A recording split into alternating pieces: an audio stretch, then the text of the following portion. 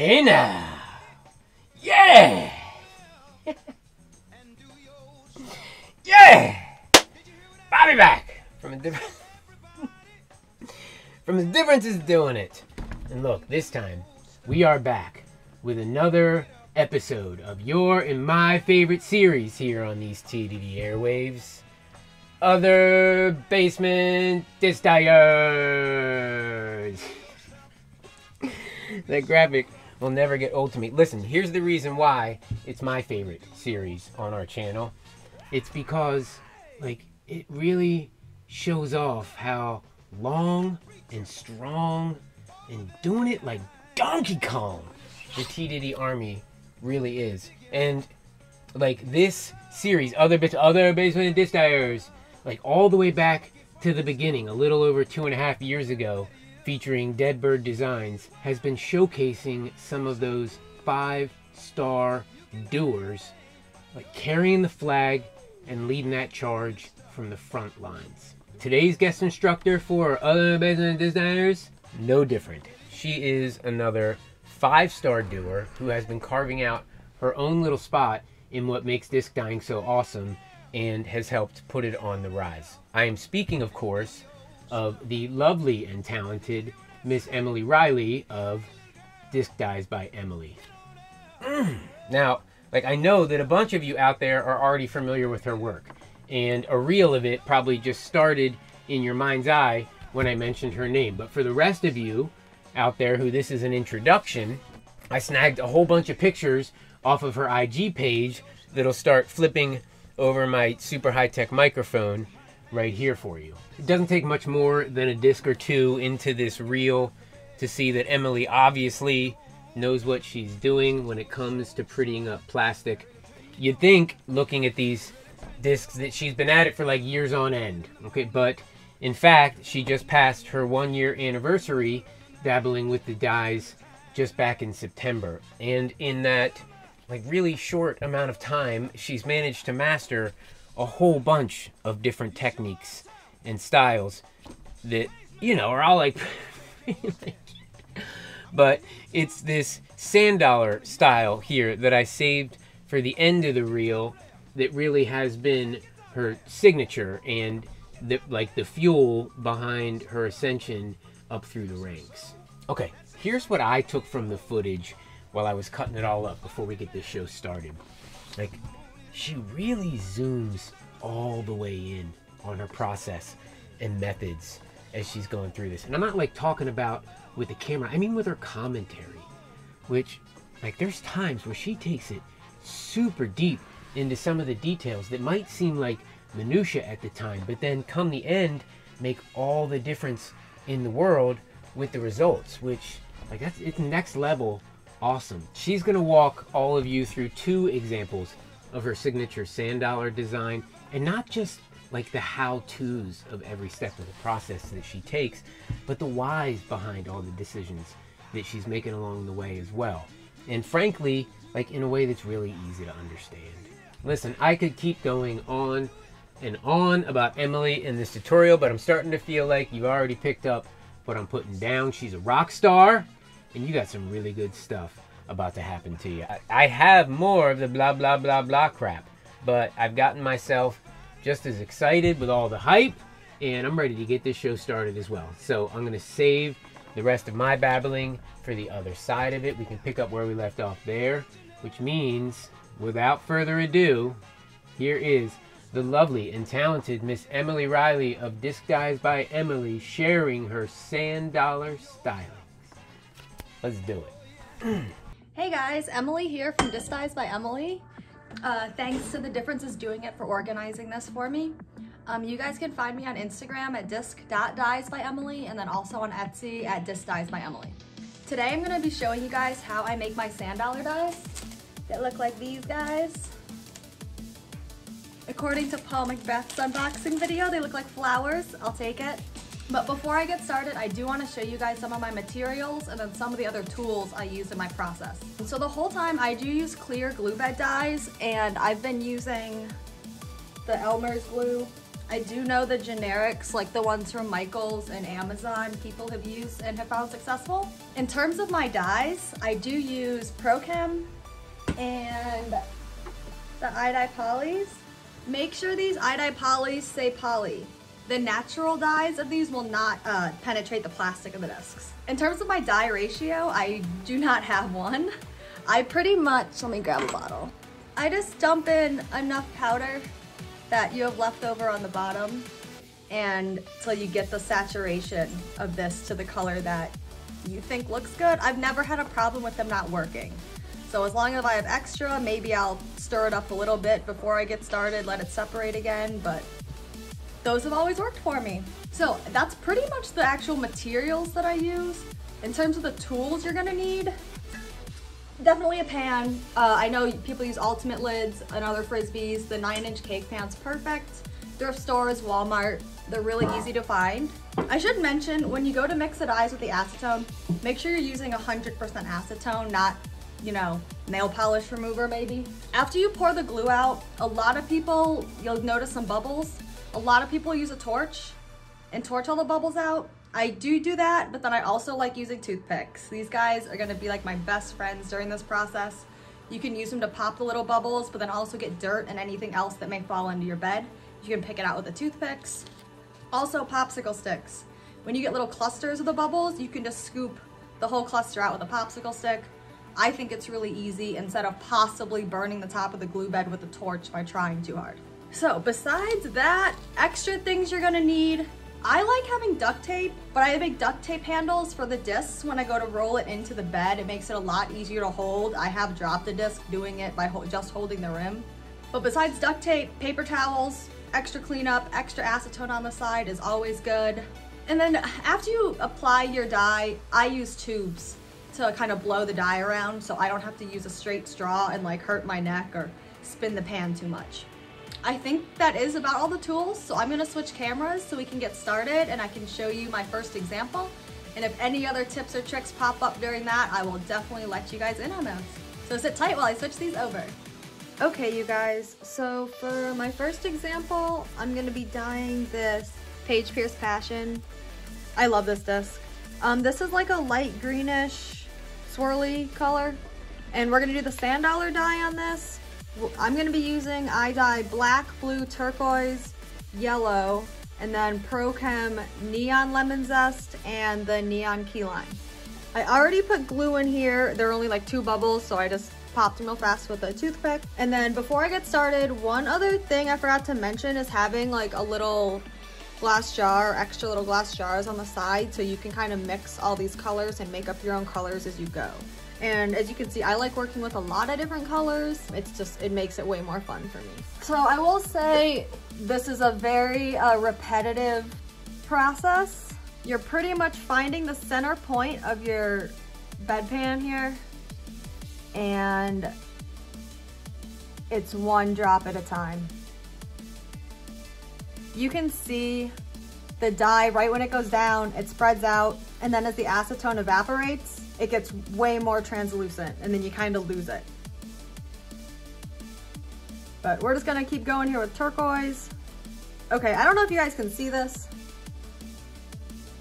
These little speckles right here, I shook up the dye just slightly. I didn't mean to, but that means some of the powder got mixed in my little dropper as I'm dropping it down. That's totally fine. I don't really care. It's not enough that it's gonna ruin anything.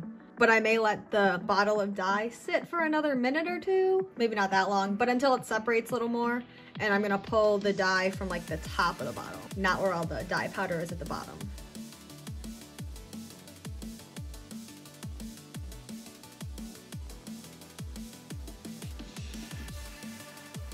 The slower you apply your dye to the pan, the more defined edges of the dye you're gonna get. If you put a bunch of colors in at the same time, the acetone's not gonna have time to evaporate, and then those colors are gonna mix, which can be a really cool effect. It just depends what you're going for.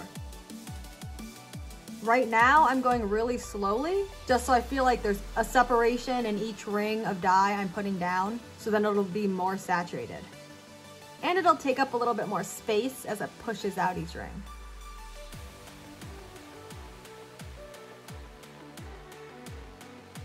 Okay, as you guys can see, there's a dot in the middle that starts to form. So when the acetone keeps hitting right there, it forms like a dry spot. So if you wait a little bit, you can watch more of the acetone evaporate. And then I just take a toothpick right in the center, and you can actually twist that area like up onto the toothpick and then pull it straight out, and it shouldn't really affect your design at all. It's not actually thick enough for me to pull out. I know I'm gonna mess it up there, but that's something as you continue to do this, you'll like pick up on and learn. The only reason you wouldn't want that there to keep going is because it forms these little ridges. So when you go to put a drop of dye down on it that you want to form a circle, it's not gonna form a circle because it's coming down as like different waterfalls through that dot, and then it's gonna spread out all at different points. Not what you're looking for this dye. Could be very cool for something else though.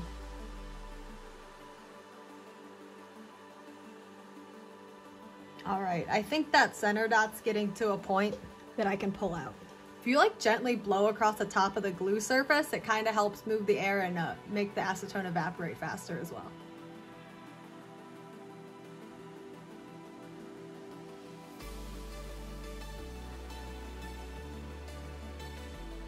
I'm just twisting it onto the toothpick, and I'm pulling straight out.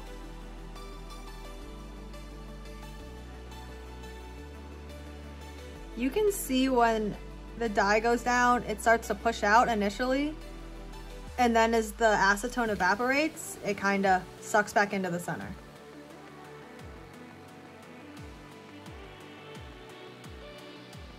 I can tell the acetone in the middle is getting a little bit heavy on top of that center dot, so I'm gonna wait and let that dry out before I keep going, so that center blue ring that's darker doesn't then spread out way too much.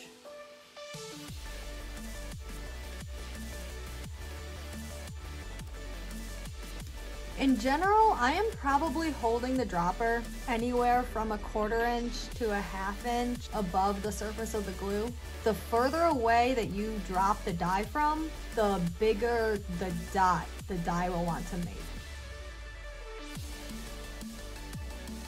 And this is where those extra jars come in handy, because I have a different blue color that's a little bit darker, just to try to get a little gradient going from the iodide turquoise to the blue and now to this. Which, okay, I've had this happen before too. The combination of these dye colors sometimes allow for this knot to expand properly. So we'll see what happens here. Eventually it works. That looks like a cool looking cell. Check that out. Okay, we gotta keep going. I can't know that. I can't know that right now. This is where I continue to go slowly. It will still want to expand in the circle. But see, I just did 2 in a row kind of quickly from kind of higher up, and it pushed more of that dye out. Still in a circle.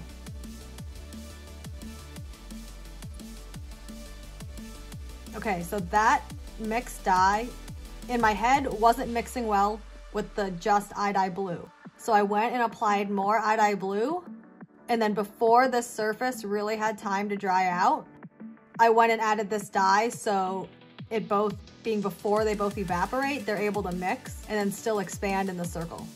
I don't know if you guys can see this happening. Okay, there's our recovery. That was pretty smooth.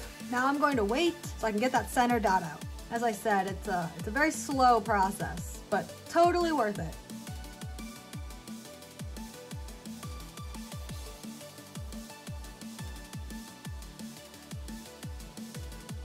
Okay, so the black, since it's so dark, obviously it can do some major damage if you mess up. I do try to go really slow from the center. Like that was really, really close to the surface of the glue, and it still spread out really quickly. But it stopped, it didn't get too big. So I'm gonna wait, I'm gonna let this close up a little bit before it goes crazy, because looking at it now, it's still gonna wanna go crazy. Okay, I noticed a little break right here. I don't know if you guys can see that. Go back to using your toothpick. You can literally just bring this together. This part definitely takes patience, but if you wanna ever so slightly pull these in. You can't do big swoops, you're gonna mess up the circle in the center.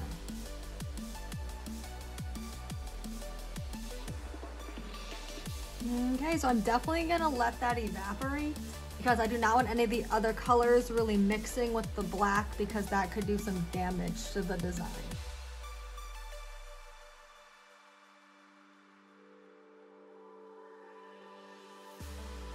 You may be able to see the middle of this and how the dye is reacting. It's a very slow process, but again, it's worth it so all your colors don't become a muddy mess. See, that's pretty fun, but now you gotta wait. If you add too much, you could overflow it over the edge and it'll mix and it won't look good. So just keep waiting.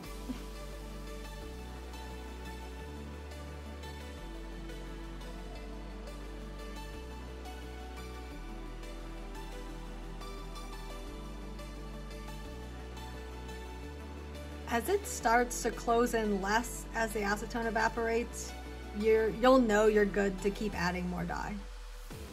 That means the black acetone is almost done evaporating, so there's not a lot of movement it can do.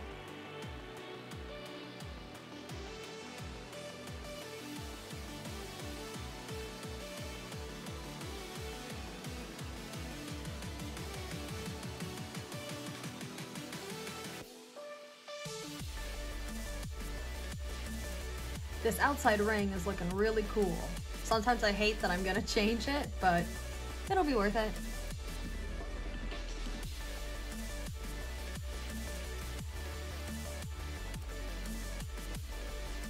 Okay, so one trick I'm gonna do, I don't know if it's really a trick, but I don't know if you can tell on the camera, let me see. Okay, so the blue dye probably goes like an inch from the edge of the pan, maybe a little more. That's gonna keep expanding, so in order to contain that a little bit, I'm just going to put a ring of drops of dye around the outside, because those will try to expand. They don't have a lot of room to expand, but they're gonna hold that center circle, center rings together. I'm just gonna make a different color. I think I'm gonna go for a kind of darker blue.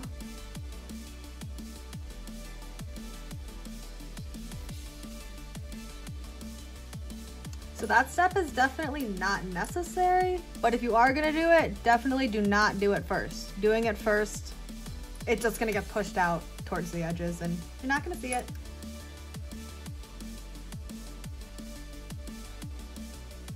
I'm gonna give it a few more seconds and then it's whatever you want that very inside color to be. I think I'm just gonna go back to like a dark blue in there. Maybe I'll bring this dark outside border color into the very center to tie it together. That very first dot inside of the black, I just do very slowly, very, very close to the surface again, because I don't want it to spill out and spill over and ruin the whole design. So literally for this entire dye, except for the border, every single drop of dye is getting applied in the same spot.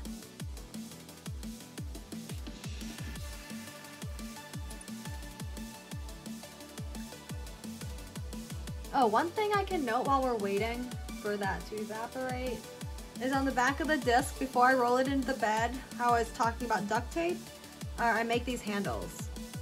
So it's easy to hold, and then you can just roll it in with the handles.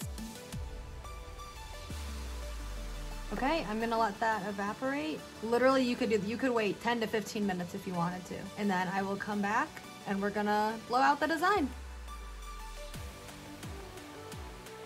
And now for the fun part. Like I said before, I don't really use a straw. I try to use the bendy tubes. When doing this, because you want to keep it very centered, do not work counterclockwise. You have to think when you're doing this, you're displacing the dye in the glue.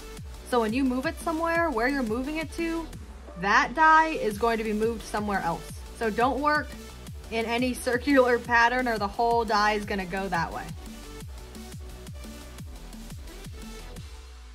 All right, and I don't take it all the way necessarily. We're gonna go a little bit, and it's gonna start to close up, but then as you keep going, you're gonna work back and forth in opposites, and then it'll all kind of spread out evenly. At least that's what we're hoping for.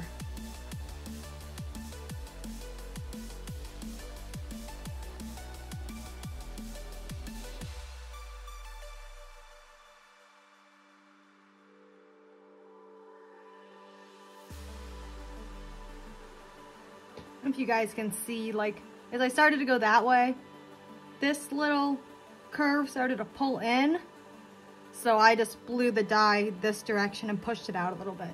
And you're gonna keep wanting to do that and go back and forth until this is all pushed out.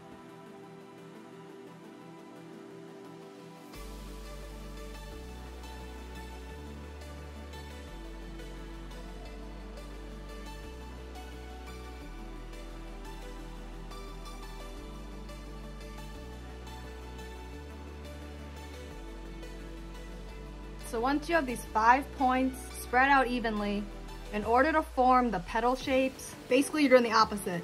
I try to avoid blowing from this outside ring of color I laid down. If you can kind of see this blue line here, I'm gonna kind of start moving the die from here, just in a line inwards. And again, not in any counterclockwise, clockwise pattern, kind of attack it from opposites. As you do this, you'll kind of be able to see the black lines start to get pushed in even as you move the die from 1.5 inches away.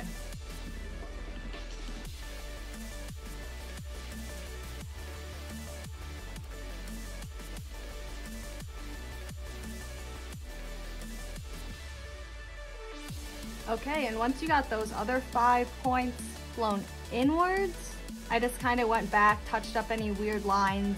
What you can do, feel free to do, like if I think I want that little curve to be just a little bit smoother, just be really particular where you're moving the glue. And you can smooth things out if you want to.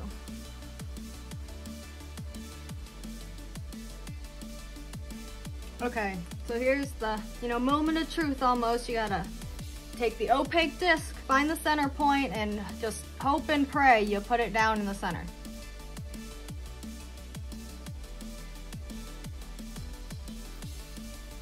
That wraps up that one, so let me reconfigure the space, get a new pan, and we're gonna move on to example number 2.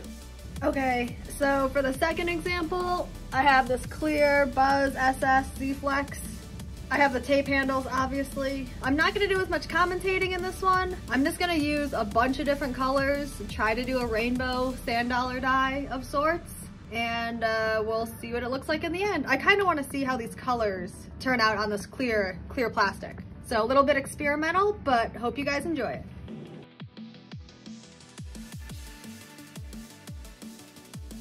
I am using a darker cake pan in this one, so I'm gonna zoom in a little bit. I don't know if it's gonna help you guys see it better.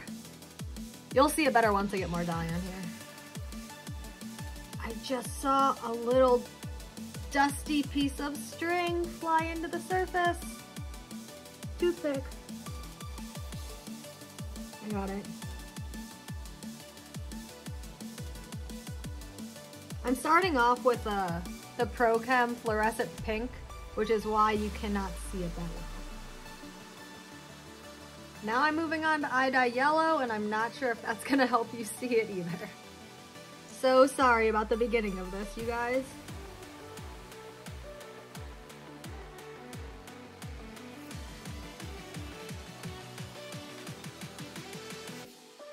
I'm basically going for a warmer outside of the sand dollar or flower, and then a turquoise to purple inside, and then the very center is going to be more of a neon Pro Chem lemon zest and key lime together for a kind of neon center. I'm interested to see what that will look like on that clear plastic.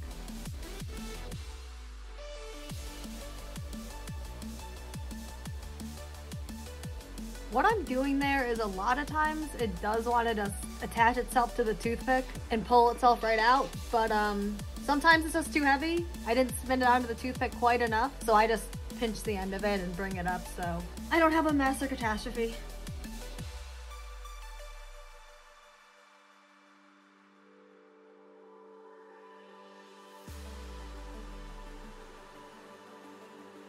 I would say that I've gone anywhere from 4 to 8 max drops of black for these rings. It's really up to you, obviously. I just don't want a predominantly black pattern. Definitely not in this Buzz either, because the Buzz stamp is black, so I don't want it to blend in too much.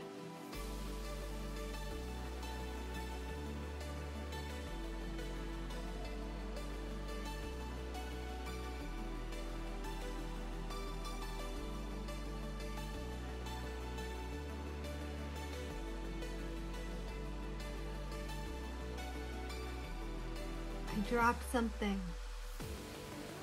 This is where, okay, I'm gonna use 2 toothpicks and hopefully pick it straight up.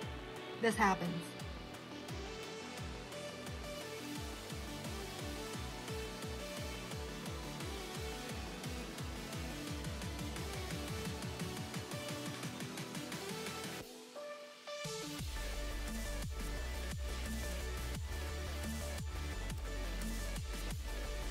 Here I can already tell that this like first black ring is going to be bigger than I want it to be. I'm going to have one of those wide petal designs most likely, so I'm going to go ahead and do that outside ring of dye now. I'm purposely dropping the dye from maybe 3/4 of an inch up because I know it's going to spread out more, so it'll hold the, you know, center of the dye in there more.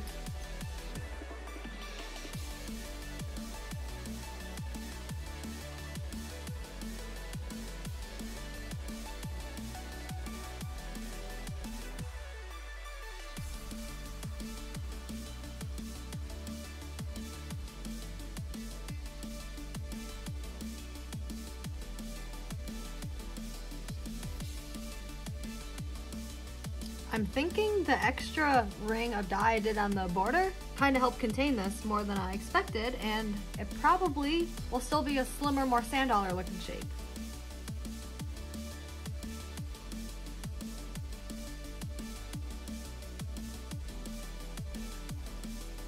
All right, so I waited another 10 minutes and now we're ready to blow out the second design.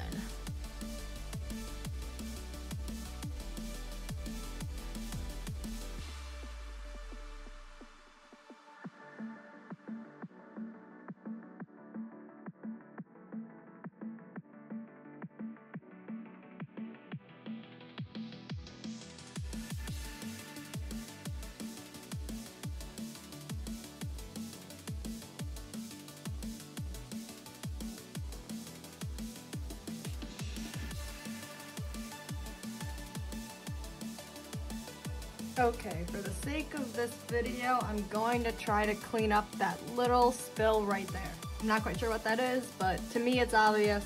Let's see if I can clean it up. Since it's just on the surface, right where it is, just roll that little bit of black dye right there onto this toothpick and I think it'll work. Or I can just drag it over a little bit.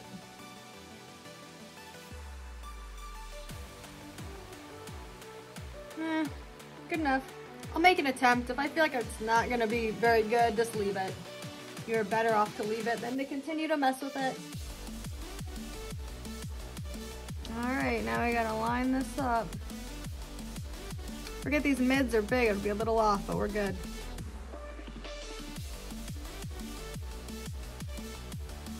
It's fine, I see the bubbles. This is a pretty flat mid, so it happens. All right, we'll check back in on these in 24 hours. I do not use any heat and I've never really had a problem, but 24 hours room temperature. We'll check back tomorrow. Okay guys, we are back after 24 hours with the results from our 2 examples. So for our first one, we had the Passion. Here it is. I love the ocean feel of this one. Definitely a sand dollar vibe. We have the outside ring of color here that kind of helps keep the dye in the center. Some bold black lines. You can see the greens in here, the darker blues in the center that I mimicked from the outside ring. But I think this one turned out really, really cool. So there's that one. And then for the Buzz SS, let me grab this background.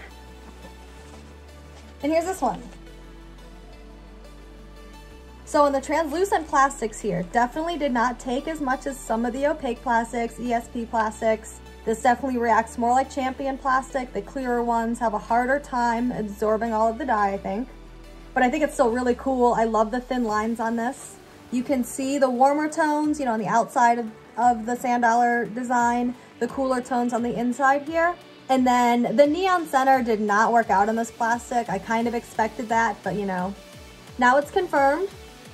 But I still really love the look of this one as well. So these are the 2 examples. Both of these did sit for 24 hours at room temperature. I do not use any additional heat. I have heard it does work, maybe more on these, the Z-Flex, the Champion discs, and maybe better on this plastic. But these are the sand dollar dies. I really hope you guys enjoyed this video. I want to say thank you again to The Difference is doing it for organizing this for me. And then if you want to check out more of my dies and what's available from me, check out my Etsy at Disc Dyes by Emily. And then stay up to date on everything I'm working on and new discs that are coming at my Instagram at disc.dyesbyemily. So thank you guys again, and I hope you guys enjoyed. I don't know what that felt like to you, but from where I'm sitting, that was a non-stop express ride right into downtown Boomtown. I told you that that was like packed chuck full of all sorts of the good stuff right up to the brim. And now, all of it, every step, and the whys behind all of them. They are just laid out in front of you, waiting for you to take them and to whip one of those pretty pieces of plastic up for yourself. Or maybe, like, to use that as a springboard for the next crazy design that we're all trying to learn. Like, the only thing that's left for you is a little bit of doing it. We can't go any further without sending big ups and so many thanks out to Emily for sharing all of her sand dollar secrets and more with us, which, listen, I'll remind all of you, these are the same sand dollar secrets that she uses to make her income with. You know, there's another, like, really fancy word for that kind of information that some people like to use. It's proprietary. And, you know, without naming any names, for what it's worth, like, there's a number of disc dyers out there that have turned down the opportunity to be on this series, saying, I don't see the value in sharing all of my secrets with everyone. Which, like, I'm not saying that to put any of them down, okay? I get it, I guess. I'm saying that to highlight how awesome and special it is when someone like Emily is willing to share those secrets with all of us just for the sake of rising the tide, right? And now the whole fleet has been lifted. It's yeah! Emily, thank you again. If you're looking for like a really great way to say thank you to Emily yourself, I got a good idea for you. Go straight from this video to Emily's Etsy store. It looks like this, so that you know you're in the right place when you get there. And then when you do, fill that hole in your bag with a sick new custom from Disc Dyes by Emily. I promise you'll be happy when you did. Like, pinky swear, promise. And then in the process, this will be like one of those killing two birds with one stone situations. You'll be landing a sick new piece of plastic that you'll get to show off to all of your Huck buddies, and at the same time, you'll be like supporting those people that are helping to grow this sport and the weird little hobby within it that we all love so much the right way. Now, I know that there is more of you out there that are vibing on this exact same wavelength, and just like Emily, like, you have something really special to share. Like, this is the part of the show where I say to you, look, hit your brother from another turntable mother up. Let's do this. Now, like, I got more footage, right, already on the cutting floor, and pretty soon you're going to be seeing Daddy Mac dies on other Basement Disc Dyers, and I got a bunch more on the way in. But listen, I've got the fever and I need more. So, like, if you're sitting there watching this video right now and you're wondering to yourself, like, wait, am I one of those people that Old Man Cobbers is talking about right now? The answer is probably yes. So hit the buttons, do the things, send me a line, and let's make it happen, Captain. And we'll start rising the tide a little bit more for all these ships in the TDIDI Army fleet. That is what I'm talking about. Okay, the only thing we've got left is what's coming up on these TDIDI airwaves in the next few weeks and months. I just mentioned that we got Chris Tanis of Daddy Mac Dies, who's going to be the next guest instructor on our other Basement Disc Dyers series. Like, I'm already cutting that one up. It's on pace to be ready for all of you sometime in the middle of January. And I've already started recording the footage for the Clara Chuck demo and review that I've been promising you guys. This is the super center it up thing. That one is right around the corner as well. And then I'm working on, I'm sorting through a couple different ideas for our next cross-platform live stream thing. High-tech Bobby, which you can look for that. That'll be dropping right around the turn of the new year. And then, like, you're all going to see me, I mean, if you haven't gotten in on it, now's the time. But next week, for the results of our holiday disc art giveaway featuring Cousin Eddie here.